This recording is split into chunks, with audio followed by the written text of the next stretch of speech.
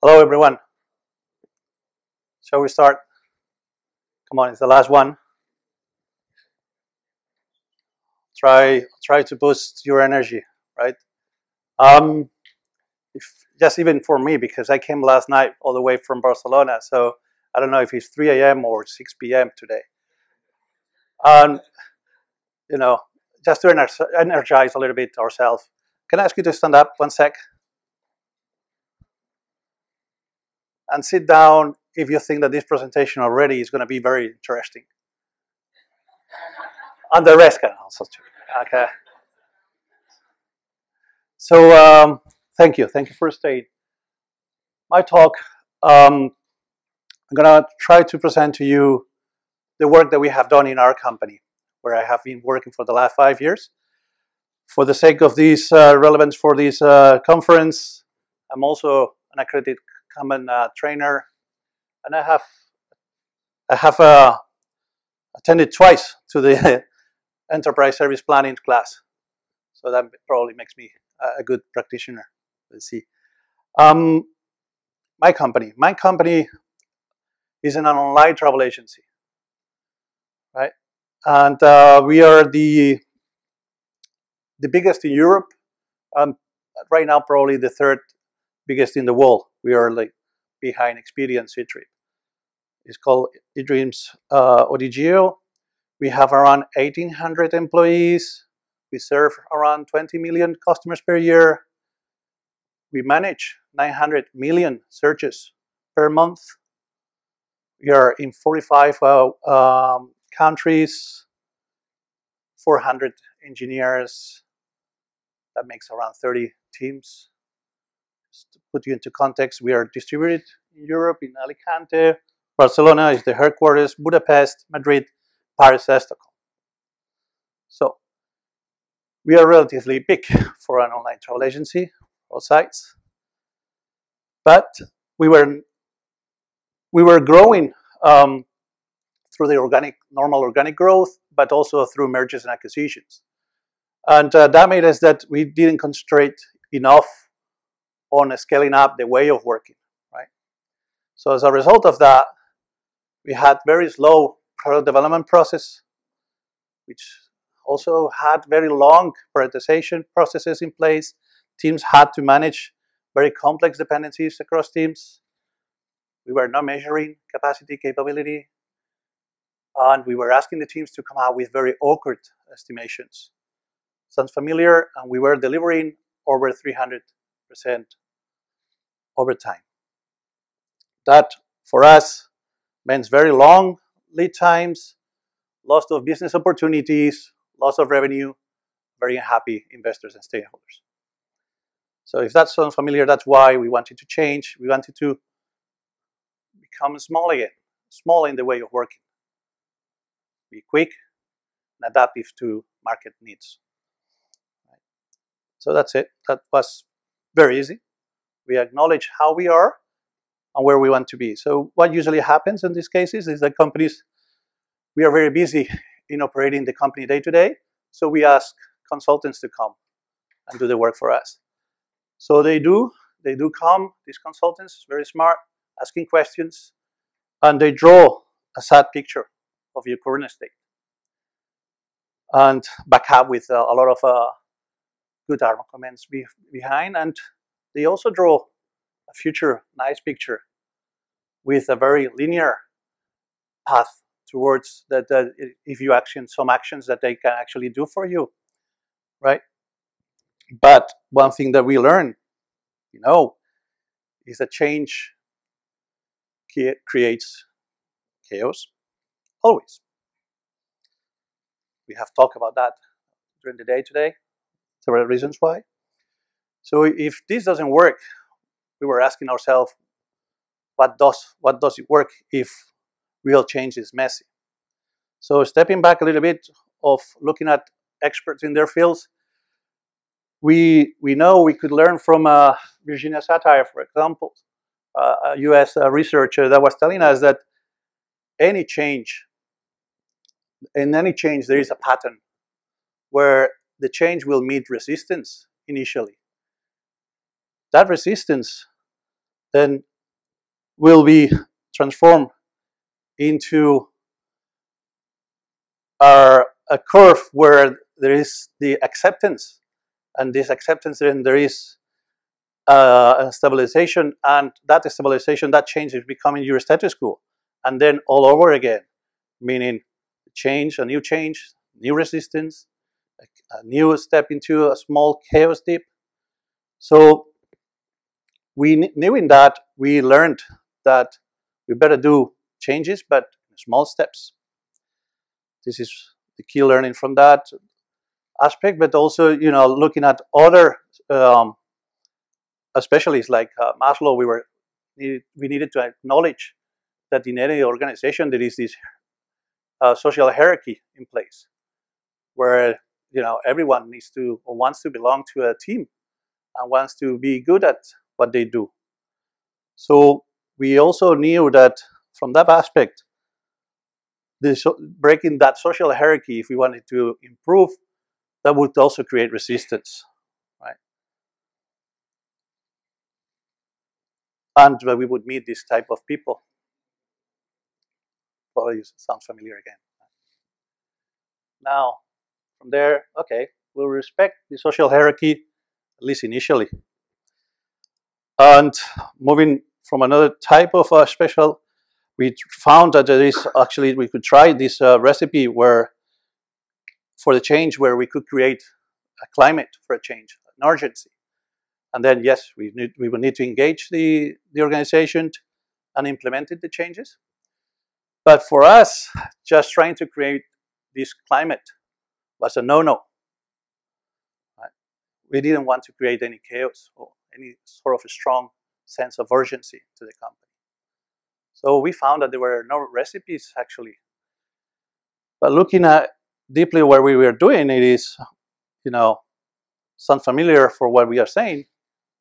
If we need to make small changes and we need to respect roles and responsibilities, we're talking about implementing Kanban.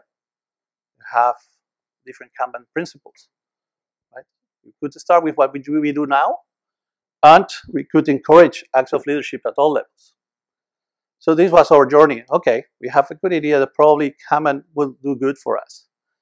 So what was our first step? That was already almost 2 years ago. Back then we had this organization where business functions and IT was very vertically structured. So we had to break these silos, because that was what we had, and we knew that it was creating the inefficiency in our processes.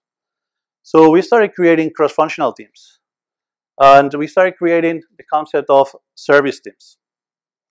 So for every single business function, it was equipped with the different skill sets that I needed, and we had other type of teams, what we would call system teams or service teams, that would provide support to the rest of the organization.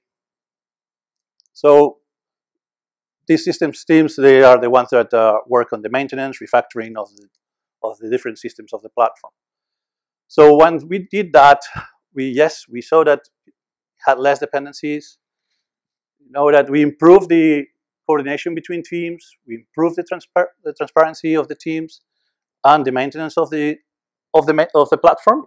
So we had some happy people, but not everyone was happy. Everyone was happy because there was no direct relation between the business with the business outcome. We had business and IT, and really was like a frontier. There was the business people thinking on achieving their budget, their objectives, and the IT people trying to deliver their projects. Right? When I need to deliver my project, I need to deliver my objective. I don't know what you're talking about. This is the relationship that we had. That's why we had some unhappy people. From that, then we realized, okay, we need to do some more thinking about it. And what can we do? So we decided to visit other companies to learn. So we visit Google, we visit Booking.com, we visited Spotify and eBay, and trying to learn how they build their products. And from those visits, we had many insights. we share. We had very, common denominators. We saw that in some of these companies, they had very autonomous teams, technically autonomy, and also in decision making. We realized that some teams were actually had the space to create and innovate, and there was a lot of transparency in those teams where we would visit, and very much customer focus. So those were the key learnings from those visits, from those good companies that we visited. From all those insights, then we did an exercise on these keywords that would actually become our sort of a transformation vision where we aspire to be. And for us, it is a little bit difficult to remember. Obviously, the Giro strives to become an organization that rapidly develops, learns, innovates, and delivers great products to our customers. Seems a little bit easy and nice to put in somebody else's wall, but it was a lot for us, because if we would have done the same sort of exercise for the current state not long ago, we would see that we were very much focused on delivering, optimizing value for our stakeholders. So back to our planning. Okay, we know now that we have the vision that we strive, the current conditions, which was cross-functional teams already, and we wanted to have autonomy teams.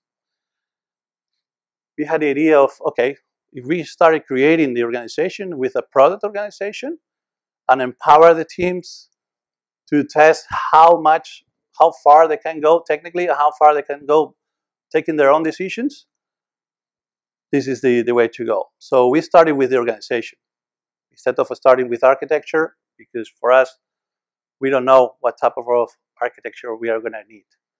So we had a high-level roadmap where basically we said, okay, if we know that we think we have the hypothesis that Kanban will work very well for us, we'll pick up 3 teams. We'll make some pilot teams. At the bottom, we say the scout teams. From there, we'll have a lot of learning that when we can apply and roll out to the rest of the organization, while we do some changes and we learn and we understand the changes that we need to do in our architecture. So in order to engage the teams, set up the teams for flow, we started to recruit this team of agile coaches. Part of them, I'm very proud, and a change there is that they were not consultants. It was a full-time job. So we did it. We wanted to make a point to send a message to the organization that the journey that we are going ahead, it is for some time. So again, we pick up 3 teams, and we have around, as I said, around 30 teams or so. So we wanted to pick up teams that were very representative.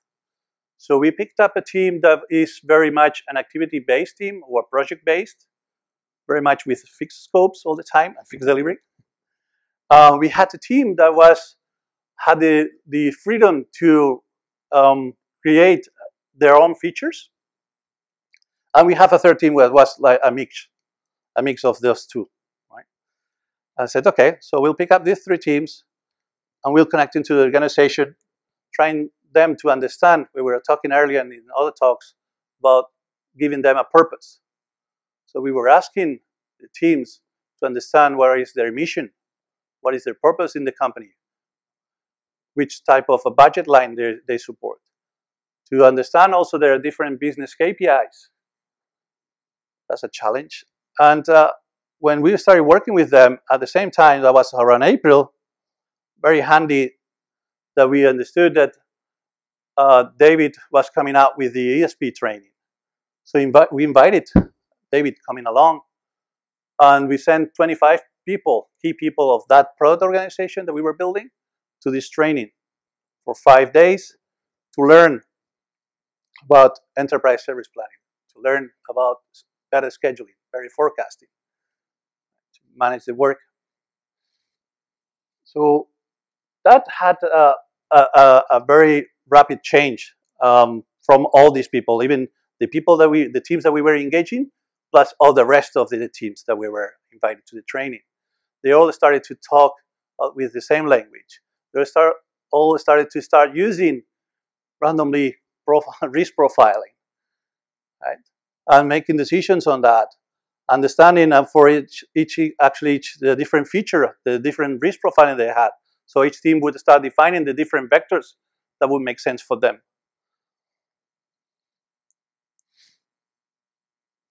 And try to become very mathematical about it, saying, okay, so these are the different options that we have, and these are the different, risk profiling assessment that we do. So just taking the time for you guys to take the pictures. Okay. So we understood to say, okay, it is a major boost, this enterprise service planning, to the entire organization, and also a good message to send. But we realized that we were still with the pilot teams, and we were going through the basics of Kanban. So on there, we met and leveraged from a model from here, our friend Frederic Accoyance, which we learned from it that it would give to the Agile coaches, it would give us sort of a tool, a sort of a checklist, a guide that we could use to engage the teams. So in this model, we make it like three steps that all the teams go through, which is one, it is an assessment, two, it is a kickstart, and three is a boost phase. So for the assessment is when the Agile coach meets the team and understand who is whom, who does what. We ask the team to come out with a mission. We ask the team to come out with the business KPIs. And after that, we go into the second phase, the kickstart, where we go the team through some Kanban training, and the kickstart, which is designing the workflow. After that, we started the boost phase, which for every team we learned that is very much a tailor-made solution. Some teams, they needed to start spending time understanding better, shaping the demand, to slice and dice all their work. And some other teams, we had to work with them to understand and better manage their dependencies. So this is what we did with the teams. Again, Kanban training, sources of dissatisfaction, also leveraging from Mike Burrows, understanding the systems basically, and setting up the team for flow. We saw some copycats, some teams that we were not engaging, that were trying also to copy from what we were doing. And they're very creative where they had no wall spaces. They were using desks. So that was working very well. And we saw also the need to invest part of our activities on something that we have talked today, which is team's identity, Einheit, that we were saying. So we were doing some trivialism sort of activities. We were asking also the teams to identify what is their enemy, what is their common enemy, and hope to be outside the company, right? We are asking the teams to come out with their mascot, with their slogan. So as a result of that, we had like a Kanban board like this one, right, which is of a system team where they call the VB chiefs. They had their own mission written down. They're trying to be the masters of the vacation product, supporting the different product teams that touches the vacation product. They have their mascot, clearly. They identify the different work types. They do understand the upstream. Sorry. They have the different practices of Kanban, of course, with limits. Start measuring the throughput, measuring there with run charts, and the lead time distribution. And we started using elements like grumpy baby, or angry baby, I'll call it. So it is like a third person that we use, the Agile coach uses to, when we see something that is not right doing with the team, to trigger the conversation, basically. So I'll walk you through also through another Kanban board. I don't know why this is dark. Anyway, teams we're starting actually using to become very explicit, not only working practices, but on the different feedback loops that they have, right? So if you're late, you pay a beer after 4 times, right? And start using stop, starting, start, finishing, and make it explicit. So, and their mission, again, in order to link them to business was very important. This team also has the Grumpy Gordon as the key the key actor in there. Right. So we started to receive the appetite to engage other type of teams, not only product development teams. So we engaged, for instance, the service desk that were dispatching work that comes in and out. For them, their slogan was clear: "No Jira, no party." And we started also fostering merchandising with the teams. So they have their slogan, they design the T-shirts, and they design their pins. Metrics. Regarding metrics, for us, is very important, because if we don't measure, we don't know if we improve. So in order to support the rollout, we're coming out with different tools, which I'll walk you through in a second. So again, from the engagement, we know at every given time how many teams do we have in each phase.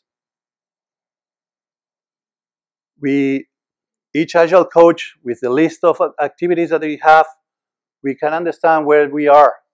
Sorry for the graphics. Once we have the presentation, it's much better. We leverage from Spotify their team's health check and modify to ours. So we run this on a monthly basis, and we see whether there is an element that increases or decreases. That helps the Agile coaches plan their different activities through the month, right? So if we cross-compare them, we can see some data that is whether if it's increasing or decreasing. Easy to release was one of the big pains, as you can see. Right? And another key topic in the survey was whether they felt if they were upon a player. That was important for us if we wanted them to achieve autonomy. We also ran quarterly surveys with the teams, and we start measuring some lead metrics. We start measuring lead time, local lead time, what we call whatever the work, the time that a work item spends in a team inside the team's boundaries. We call that local lead time, and also customer lead time, which is whenever the customer receives the work item. So from that, we measure flow efficiency. Work time, the actual work time spent, divided by the calendar time. So this is our current, this month, flow efficiency, where we have from a point of view the local lead time on your right, the customer lead time on your right, which is the 20%, versus the 44 of the local on average for all the teams that we are engaging now, which is 25 teams. So we understood that 15% it is the average in the industry, and these are these last month data after engaging them 1.5 years. So we see that there is still, even though when we started working with them, we were like 2%. Now that we are at 20%, we see an increase, but still a big gap still to catch up. In order to measure the depth of Kanban, we came up with our own tool after trying several. One of our Agile coaches is very technical, and we saw that we could actually measure the depth of Kanban by having a scale from 0 in the center to 100%. And for each one of the 7 practices of Kanban, we could have, like, clockwise every 3 months, a view of the last 3 months. So we could see if there was increasing or decreasing, and the intensity of the color could see whether if the team has started working in it or has actually mastered it. Question?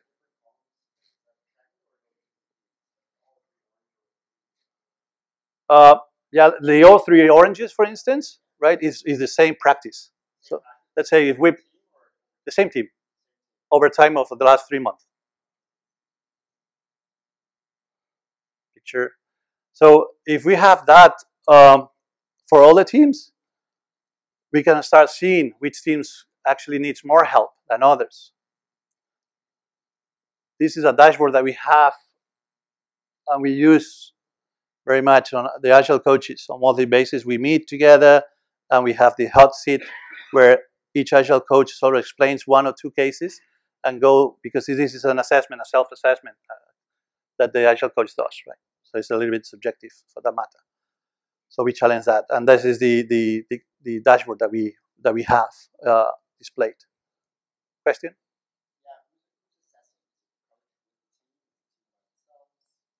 This specifically, it is the Agile coach.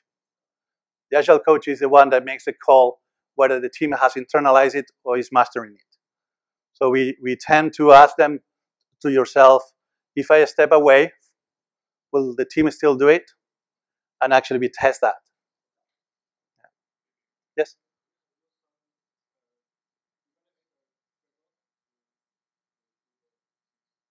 Sorry, say again?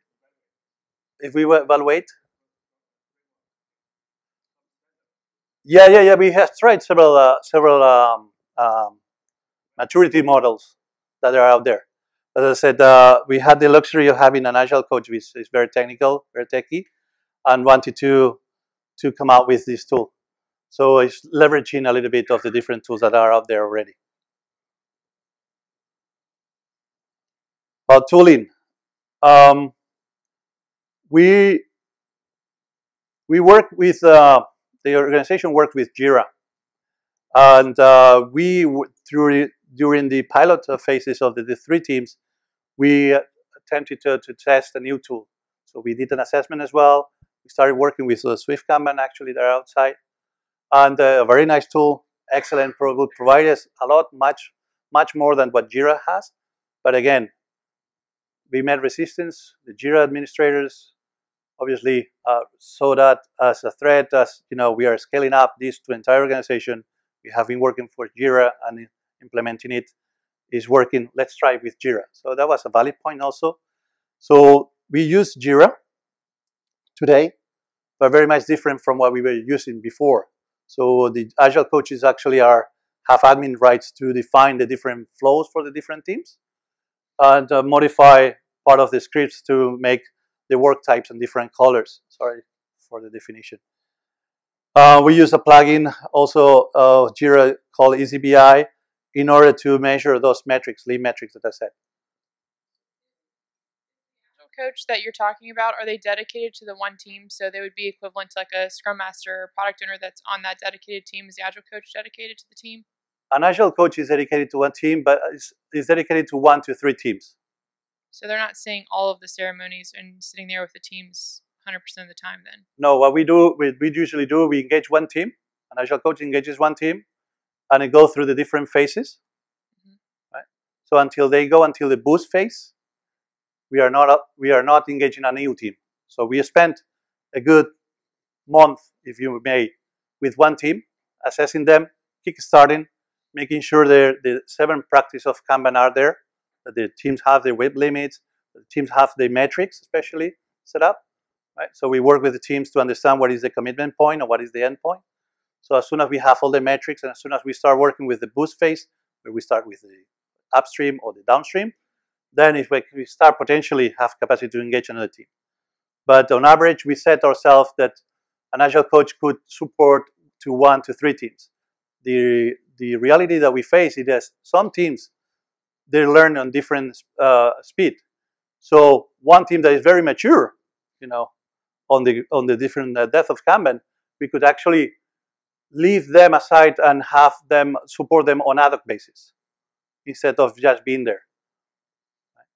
As for what you were saying, to ensure that they have the ceremony rights and so on, we have what we call the flow facilitator, which is a virtual role. Once the team understands the different feedback loops that they have to go through and their work is, they have written the policies to that, the work agreements.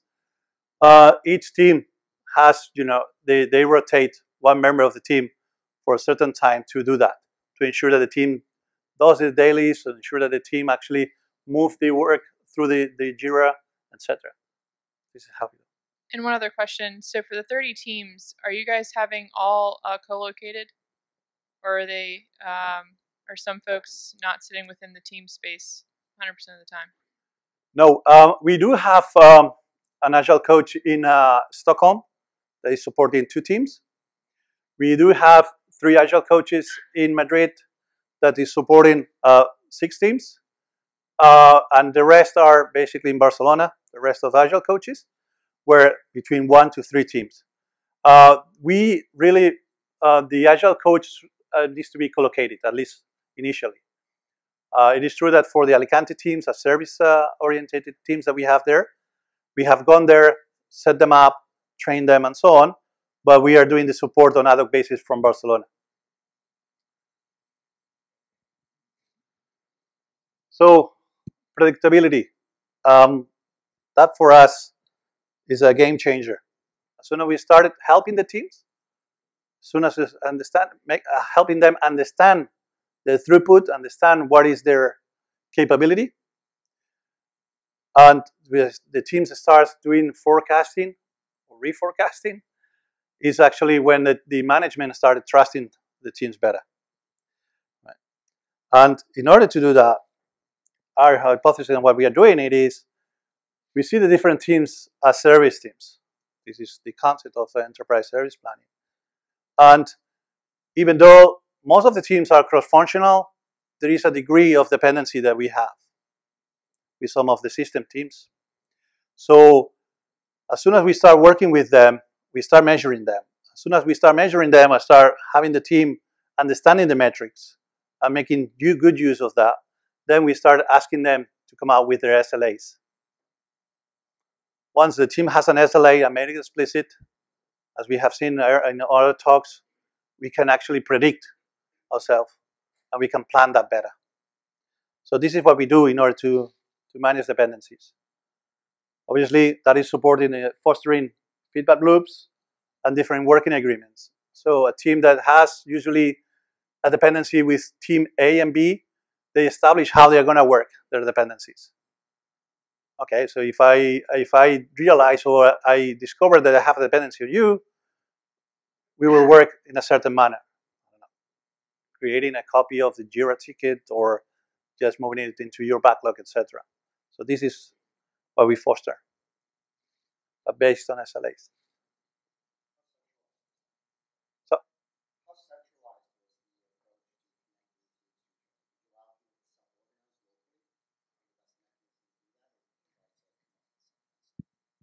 sorry, I'll repeat the question.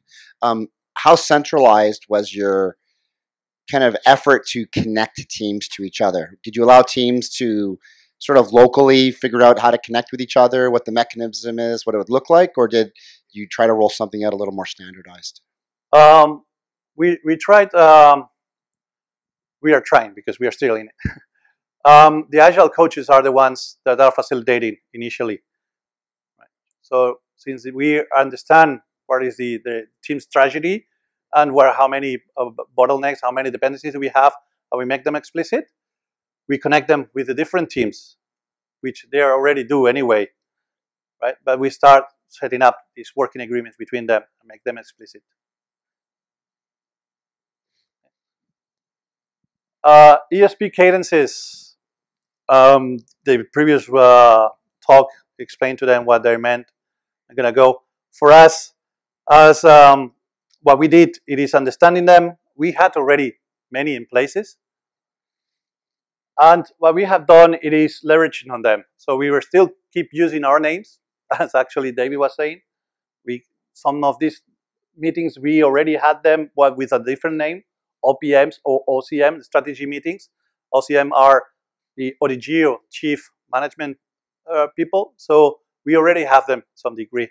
And it's actually something that we are working on to map them and revisit the purpose. So we do quarterly updates in order to inform the company of the progress, what we are doing. We held lean coffees from time to time. We have meetups with the community to learn and share experiences. And I was asked, I modified the presentation earlier, I was asked to provide us some insights on the challenges that we have had. For us, one of them was connecting the teams with their business. When you go to a team and, most of the teams, I didn't mention, but we had teams that were working, or some teams were very agile already. Some teams were working with Scrum, some teams were working with Kanban, with Proto Kanban, with Waterfall Kanban, you name it. So when we understand, we engage them and we start asking them for what is their purpose, what is their mission, and what is the business KPIs that they support, that is a challenge. Try to make people understand and changing the way of working and the behavior, to try to understand that they are there for a reason. Also eliminating what we call the handover culture. So we met the teams and obviously we were saying, okay, I'm just a developer, I'm not a QA, I'm not a tester, and vice versa. So that when we explain to them that from a helicopter view, obviously it's just a team. And what matters is that the work is done. So that, boundaries of the different roles starts to dilute a little bit. Is that a question? No. So, good. So another challenge on a different level was keeping all the company informed. As soon as you start doing the changes, you receive a lot of information, and trying to be consistent on the way of communicating, that was a challenge. And getting the metrics right. Getting the metrics and make use of the metrics so the teams actually understand them and so on, also was a nice challenge, and still is. Recommendations. If we were to do it again, we would start small, very, very small. We would involve more the people in the organization. We had great support from the sponsorship from the top, but we had to leverage from bottom up. So we probably would do it also differently and involve more the people. A lesson learned is that once this starts going on, you don't drive the change. You maneuver it best. And change takes time. We have been already now pretty much almost 2 years and since we started it. Next steps for us, several things.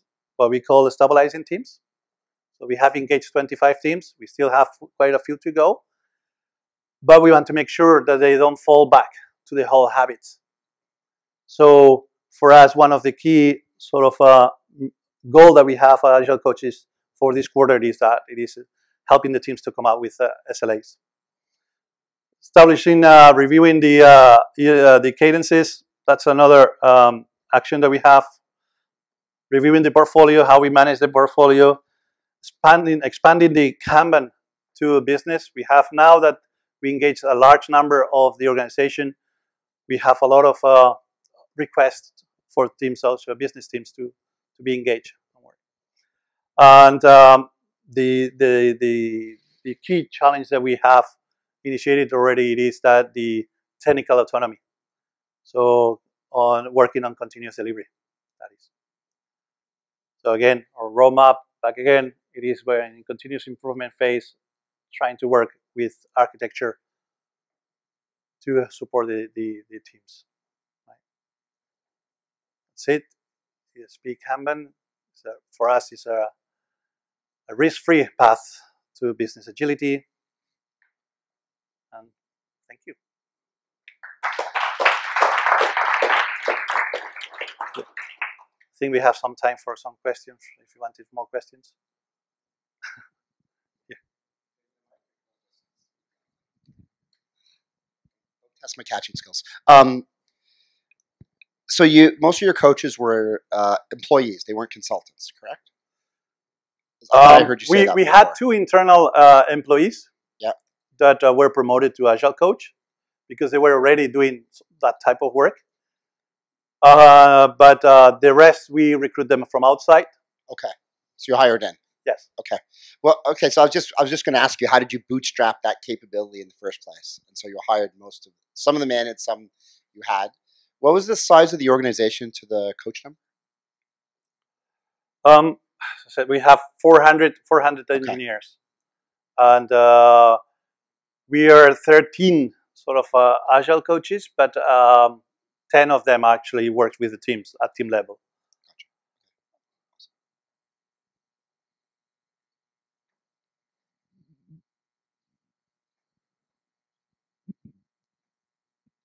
I was curious to know, how was the collaboration between the teams? Did you find that teams started getting together a little bit more and talking about what they had in common as far as their approach to doing their work?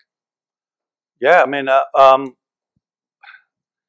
there were already many feedback loops that they had in place. You know, from engineering side, we have architectures in the organization that actually evangelize and spread the word of. You know, we have tech leads that also do that. So, in the type of community of practice, they were already doing that. We just foster that the communication, especially on the dependency management and from the product organization, the product owners, from the risk assessment side.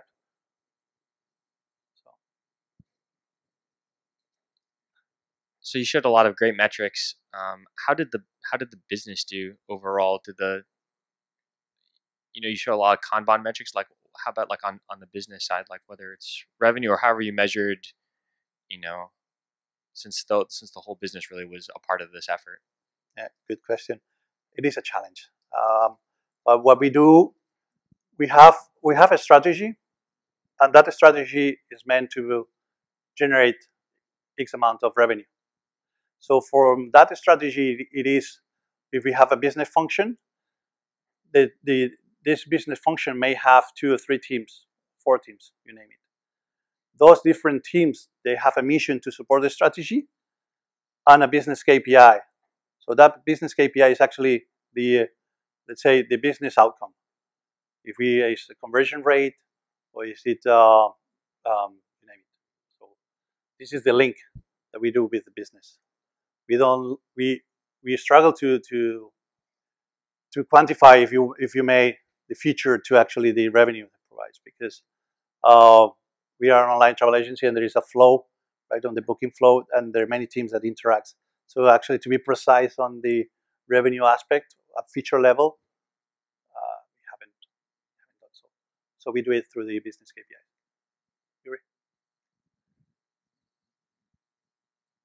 Ivan, can you please talk a little bit about the roles and behaviors of managers at DJO and how it changed throughout your story? Thank you. Good question. Yeah, because we started this small with 3 teams, and those teams we were having to talk to their business counterparts and explain to them the different roles changes. So we were introducing a product owner, where before there was a business owner actually that would provide the let's say what the team has to do. So obviously, what we had done it is to talk to them both and make them understand that what is important it is that they made to a common agreement. Where we expect that 95% of the times they come to a common agreement, and if there is a difference, the last call is for the product owner to make. That was because that's the role that the ultimate responsible. So behavior changes is that some business teams had to actually we met some resistance on doing that, because from one day to another. But at the same time, we saw also some business people that was very happy to actually give that responsibility away from them. So it's a mixture. In terms of behavior, I think that helping the teams, enabling the teams to come up with the same tools and the same language when they use risk profiling, that they all talk the same language. They're all business and actually product owners are talking table stakes, voice spoiler, etc. That is the big change that provided to them. Okay. One more last question. No? You talk a little bit about difficulty in communicating to the entire company as one of the challenges. Can you talk a little bit about what steps you guys take to overcome that communication? Yeah, as soon as we started thinking not even doing. We started already receiving some of heads up. Hey, I don't know what you're doing, guys. Why you don't communicate better? We didn't even start it. But so what we do in order to foster communication, we use the company has a communication department. So we have intranet. So on a weekly basis, they say something about it. We created our own blog inside the company where initially was just first a few of us, then the entire teams that are engaged that talks and posts on weekly basis, sharing the learnings that they have done. You know, team A is working on these features or reforecasting and so on. So that make a big difference in the box, the blog thing. Then we supported, as we said, on doing lean coffees. So with actually people that didn't understand, they would come and ask about questions about concepts. And I think that, you know, between the quarterly, we do a survey quarterly basis. Well, so we send it to the entire business organization to ask them how, if they perceive how the change going, and if they, you know, we receive very good insight from there.